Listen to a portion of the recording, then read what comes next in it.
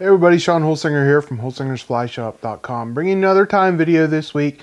This week it's a bass fly, smallmouth fly, or trout, or carp fly. Take your pick, however you want to fish it. It's a crayfish pattern. This is Joe's Mini Crawfish Jig. It's a pattern I was asked to tie by a customer. He got it from Orvis. He found it on the Orvis website, ordered one, and gave it to me, asked me if I could tie some, and I put my own little twist on it, so it's not exactly how you're going to see it on Orvis or wherever else you might find it. This is my little twist on it, how I like to tie it and how I'm going to fish it.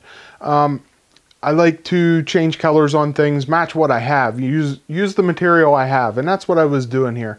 I'm not sure exactly some of the materials that was on that original fly, but this is the way I tied it, the way I like it, the way I'm going to fish it. One thing I did switch was the color of the pinchers. I use brown and orange, mix them. I like things to be two-tone, two colors. It's more natural to me. In nature, most things are camouflage colored, so adding the two colors gives it more of a camouflage look. Anyways, guys, enough talking. Here you're going to see a picture of the fly and then the material list to tie it.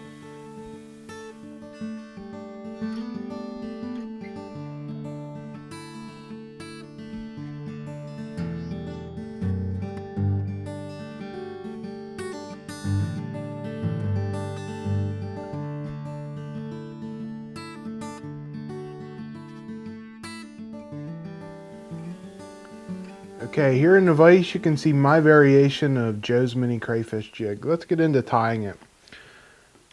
For a hook, I'm using a Firehole 570. This is a size 8. You can tie it bigger or smaller if you really want to. For a bead, on that size 8, I got a 4.6 millimeter copper bead, tungsten bead, slotted one.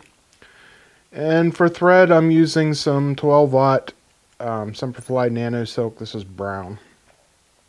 Just gonna wrap that on there, get that on, lock that bead in place, and then cut my thread off. Next thing I'm gonna do is I'm just gonna bring my thread back to the bend of the hook and go a little bit around the bend of the hook here. Oops.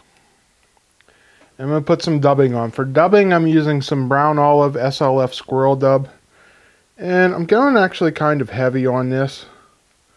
This is gonna be the head of the crayfish. So, like I said, put that on there a little bit thick, not humongously thick. Use your head here.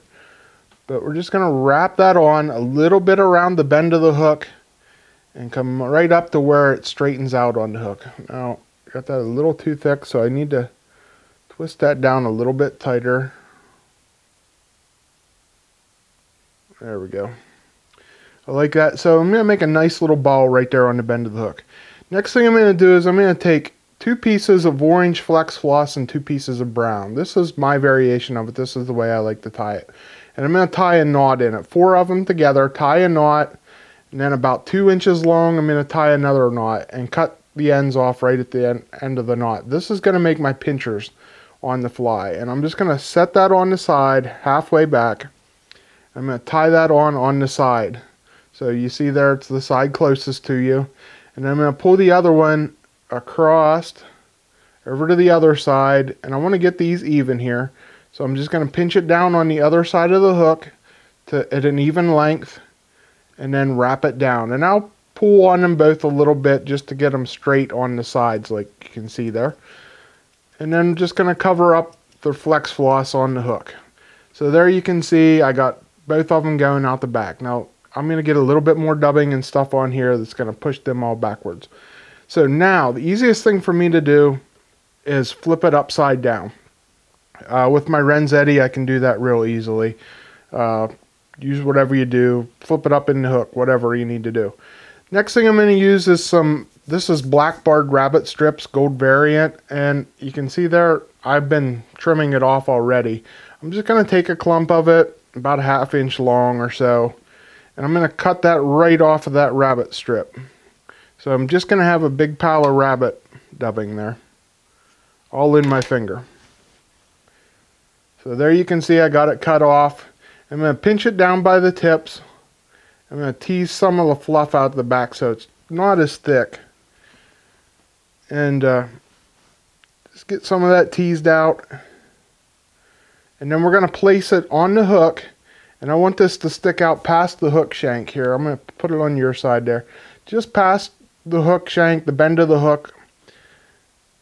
And I'm going to set it on top of the hook, which is actually the bottom of the hook now. And I'm going to tie this down. And I'm going to tie that right back there to those pinchers. And you can see I already have it, the length of it there. I'm just going to tie it down the rest of the way on the hook. Build up a little bit of body, that's fine. Then I'm going to take my scissors, split that in half, and put half down each side of the hook. And there, I'll tease it down out of the way. So that's going to finish off the head. The next thing I'm going to do is I'm going to take a brown piece of flex floss, and I'm going to put it longer. I want this to be my antenna. I'm going to put it longer than the pinchers, and I'm going to tie it down on your side of the hook here first. And get it on the top side of the hook. And then I want to wrap it down one side of the hook and then swing it around the other side so it goes one on each side of the hook point there. As you can see, I got one going on each side. And then I can trim that off at a length there if it's real long. Like I said, I want it out past my pinchers. Next thing we're going to do is I'm going to tie the legs in on this. For the legs, I'm going to do like I usually do for legs. This is just a hen. This is a Brahma hen. And just using the wet fly hackle here, pinch the tips, stroke all the fibers back, and I'm going to tie it in by the tips like that. I want a fairly long one because I want to get as many wraps as I can, but I don't want the hackle to be too big. So you got to be a little bit picky there. Then we're going to come back in with some more brown olive dubbing, and I'm going to cover that hook shank up. And again, thicker dubbing than you usually see me tie with. I'm tying a crayfish. Crayfish aren't small, but don't go overboard and make it non-proportional. So wrap that right up there to those pinchers. And then I'm going to put a little bit more dubbing on so I can wrap my way back.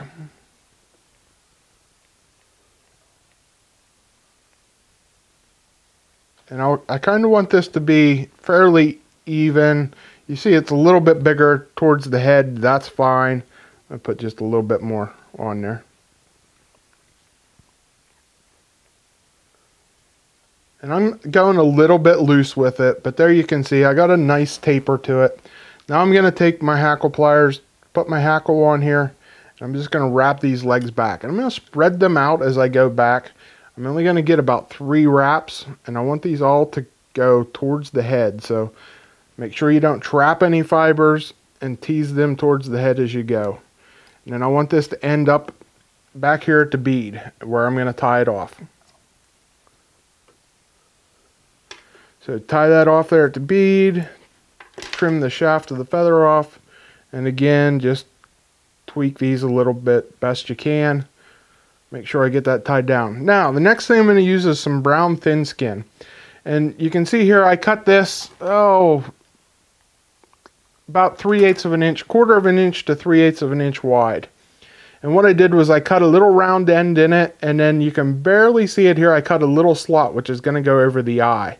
So I laid it down, I cut my slot where I wanted my slot in the middle.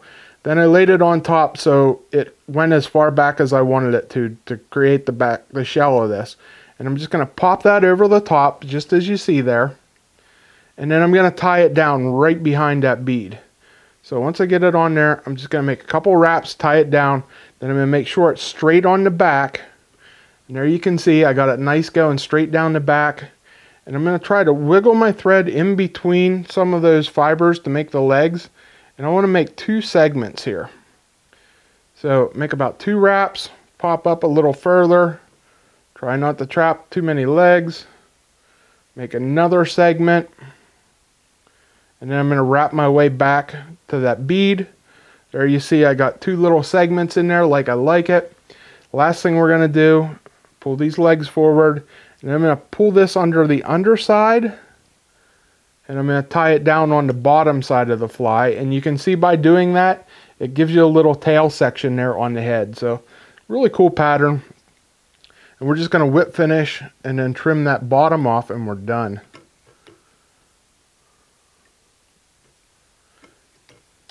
So just put a nice little whip finish there. Come down on the bottom.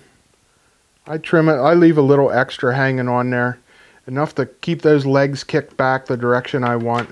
And then if you want, it never hurts, put a little bit of Solaris Bone Dry on there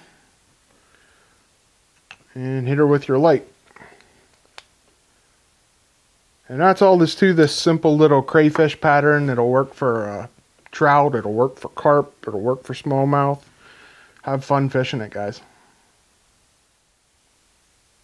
Alright guys, I hope you like that fly. It's a great looking crayfish pattern, and it's not that hard to tie. Tie a couple of them, you'll be on to it. And it's a lot of fun for me to tie. I think it looks great when it's done, and gives you a little sense of satisfaction when you're done with it. Anyways, I'm going to be fishing this for trout. Nymph this. This is a heavy pattern. You know, with that 4.6 bead, it's going to get to the bottom. Definitely nymph fish it. Swing it for smallmouth. You're going to catch fish that way. And of course, if you're into carp fishing, you know, you want to sight fish with them, cast it out past it, strip it back, let it sit right in front of them, give them a twitch or two, maybe to catch their eye, and hold on when they take it. So have fun tying, guys. If you like this pattern and want me to tie some for you, give me a shout, holsingersflyshop@gmail.com. And if you need any materials to tie it, like always, guys, please head over and support our website at holsingersflyshop.com. So thanks for watching, guys. Until next week when I bring you another video, I'm Sean Holsinger.